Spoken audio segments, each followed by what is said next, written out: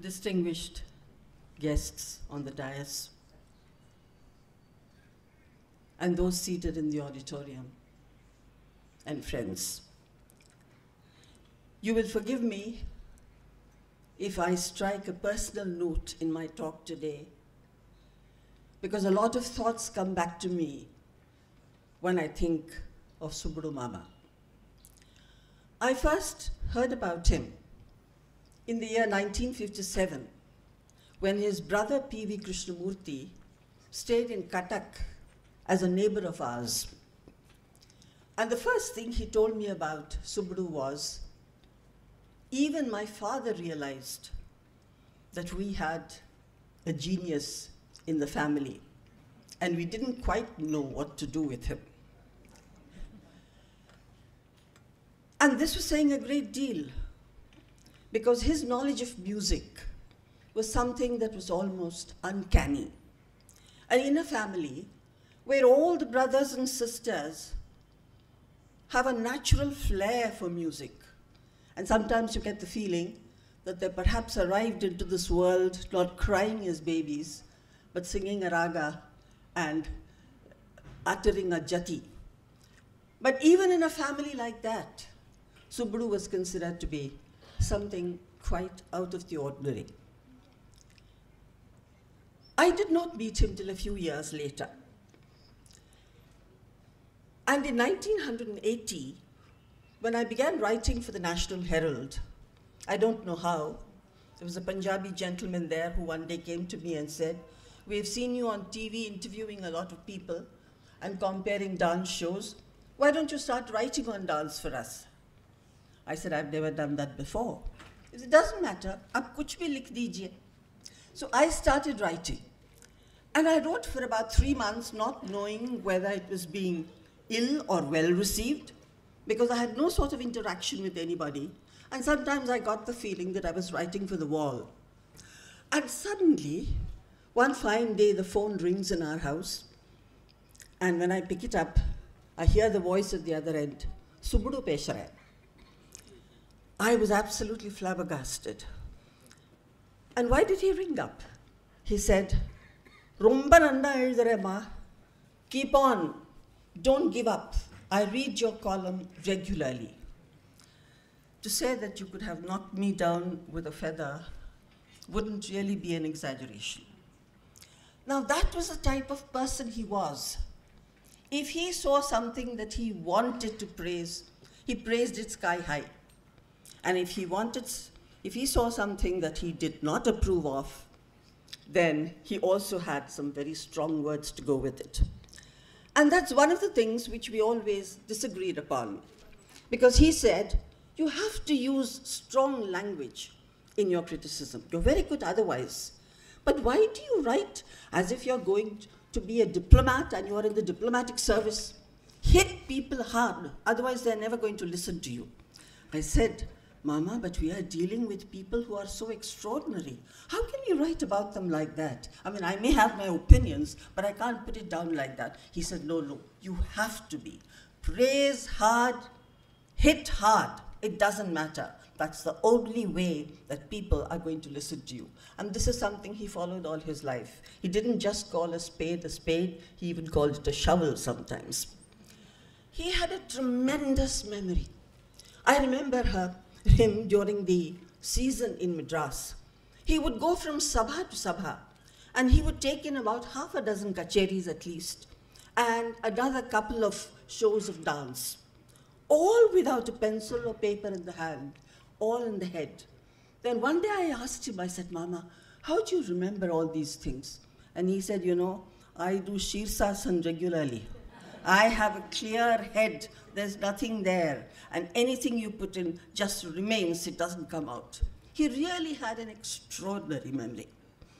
And could we have a person who would sit down and have an argument with the likes of Chambai Vaidyanath Bhagavatar, with Balachandram, with Shammangudi, on a raga and the intricacies?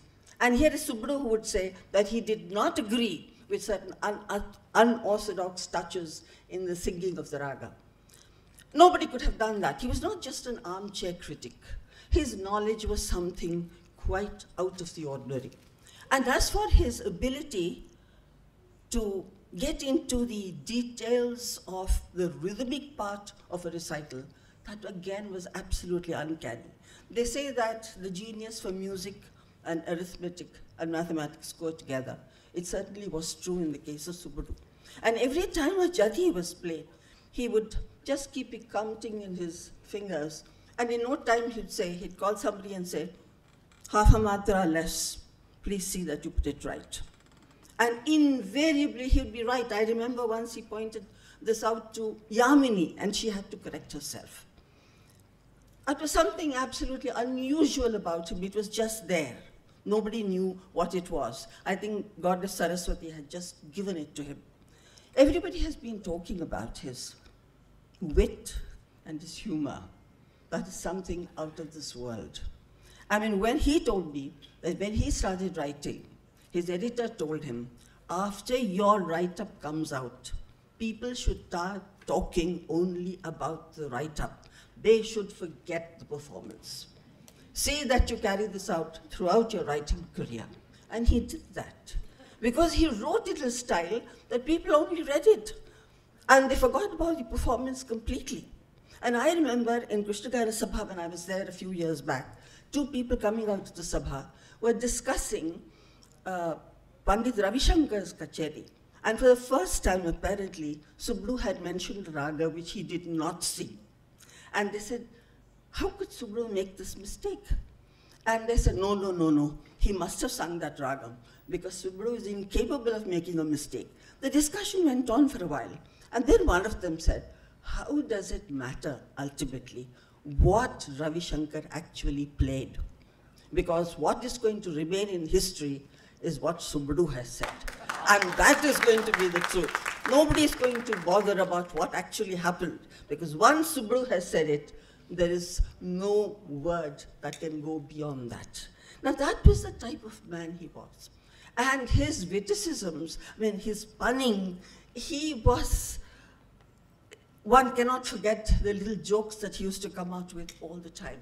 And if he started doing his mimicry, particularly when he started talking about a Bengali Bhadralok or about the man from Kerala, I mean, he could keep you laughing and literally falling off your chair with that kind of laughter, you know, because he was something extraordinary. And I always thought that if he had taken to acting as a career, he probably would have made a big mark even there.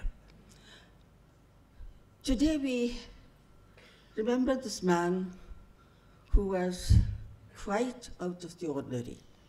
And no matter what he did, totally fearless, because he knew that he knew, number one, and secondly, he had no agenda. He didn't care. And P.V. Krishnamurti told me that when he was working for All India Radio, one day when he was doing a national program, he had to record it. Chambai Vaidanatha Bhagavatar was supposed to be singing. And Subbadu had come out with his famous thing in the Kalki, Chambai Vastrapaharadam. And he had written about Chambai discarding one piece after another of his clothing. And the last sentence said, Ayyo adutha kacheri poharthukku bayama irukke. And P.V. Krishnamurti said he was absolutely aghast. He says, here is this man who didn't have a thought for his younger brother who was working for All India Radio. He knew very well that I was going to be here with him the whole day. And this is the kind of review he comes out with. He says, whole day I was running up and down, trying to find nooks and crannies where I could hide this magazine so that Chambai would not see it. But of course, see it he did. And then I believe he said, you are so diplomatic. And your brother is so completely without any respect for any of us. Are you sure you're brothers? Then he says, I had to tell him that, sir, both of you are geniuses. And he knows what he's doing. You know what you are doing. And I, as the younger brother here of one of the geniuses, I hope I'm doing my work correctly. There's nothing else that I can say. So, the papers that he wrote for, the journals that he wrote for, gave him total freedom without ever interfering with what he did. Today, when one has to be so politically correct, when one has to keep on noticing about who you have hurt and who you have not hurt, and you have to be doubly careful about every little sentence that you come out with, you're not going to have a writer like that really surviving and living. And how many people, how many geniuses will we get like Subaru, who can come and sit down and argue with the greatest of the great and yet be a writer? I have seen him sometimes sitting beside me. He would shudder when a particular note was sung, as if it had touched him deeply inside, as if a veena inside him was playing when he heard that. I mean, that was the kind of rasik he was. We will never get another Subaru. Let us all be happy that we have shared something of what this great man